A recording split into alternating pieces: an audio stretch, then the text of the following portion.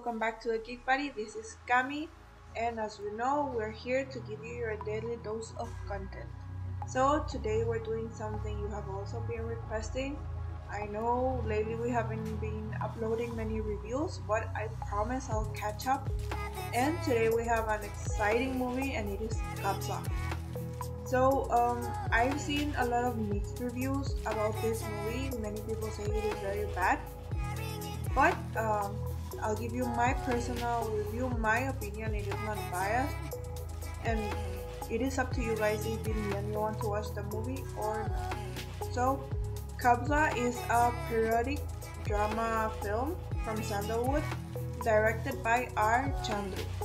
The stars, we have Upendra, well, the main stars, Sudeep and Shriya Saran. For the plot of the story is very complex, and it revolves between 1942 to 1986.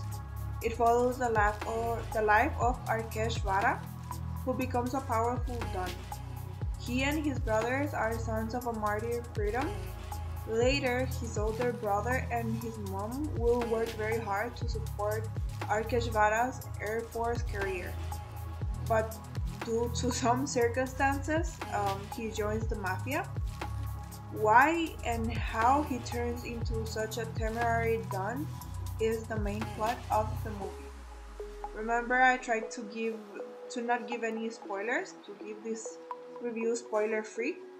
So I'll try my best. So for the bad, main thing that I didn't like is that the character development. All the villains simply just come and go throughout the movie, and there are several villains. So many villains that you don't get a chance to understand what is going on, why they're here, why this is happening. It's just a bit here, there with the villain part, and I didn't like it that much. As in other movies that we get one villain or several powerful villains that we completely understand why they're here or the reason. In this case, it doesn't happen like that. That part's a bit like here, there. Then we also don't have any emotional connection with the main character. The movie is going very fast. You will not have any time to bond with the lead. You will not feel that empathy. You will not feel like, yes, go, please, yes, no. You will be entertained, you will enjoy, but you will not have that connection that usually we want in this type of movies, which are emotional. It has a lot of emotional moments, but it is not there. And the thing is that the movie is very fast-paced for such a complex story. There are a lot of characters, there are a lot of things going on. Many times it is just cut off a bit, so it doesn't really give you time to get into the story. And the last thing is that the unnecessary use of black screen cut. I understand that maybe they do this to give it a bit more dramaticism or something, but I didn't see the need in many scenes. Yes, you can use it, but there's no need that you use it in every single change of the scenario. There's no need. It is really pointless doing this, and at some point you get bored of this. So that is another thing. Now we will go for the good. The good thing, I know people have been comparing a lot the cinematography. The camera angles and the color grading is very similar to KGF, sorry. Yes. But it suits the story. Remember that these times were very gloomy, were very dark, and it suits it. It suits it, but the story is different. The story is very different from KGF. The story is good, and it would pull you in. That is as much as I will say without giving you many spoilers, but it is very different to KGF. For example, in KGF we have Josh, we have Rocky, and he doesn't have a mom. He wants to become the king to fulfill the promise he made to his mom. In this case, it is completely different because our main character doesn't have a father, but he has his mom with him, and he has his wife, he has children. It is very different. His motives behind what is going on is different. Rocky is because, like I said, a promise, what his mom said. In the other side, we have Arkeshvara, that his main motive is vengeance, taking revenge. So only from there, the main reason of this is very different. So I don't find it fair to compare it just because we have very similar color and cinematography. There are many movies that they share same cinematography, but they're not the same thing. So I do want to point that out. Then we have our female lead. I like that she has relevance and her character plays an important role in the story. Something I don't like in movies is just having a random girl to be there, just to exist, not adding any value in the story. In this case, it is completely different.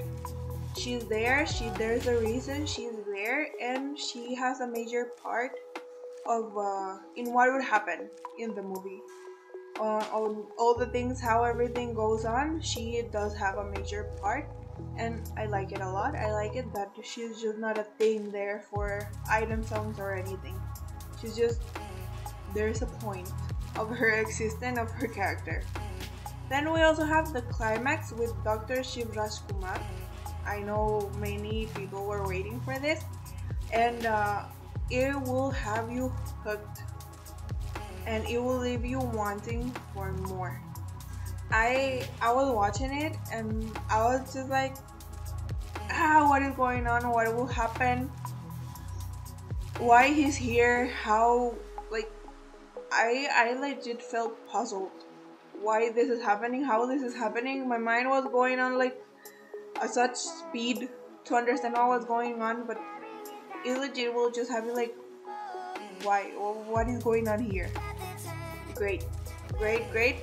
And the acting, I think the main thing here that that is worth highlighting as the good is the acting and the transformation that we see of our main character from Saint to Don, because that is the way that he describes him, as a saint.